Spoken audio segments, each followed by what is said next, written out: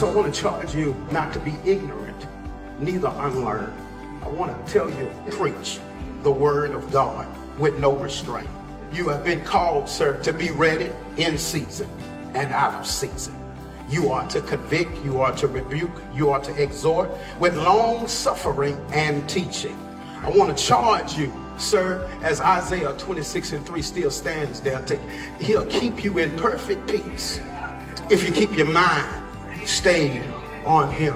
I want to charge you to study, sir, that he might reveal the mysteries unto you, that you might be able to implement a seed in someone that they had not seen themselves before.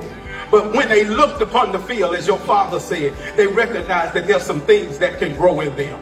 So I charge you, sir. Lastly, and not leastly, I charge you to love them. Because 1 Corinthians 13:13 says, now faith, hope, and love.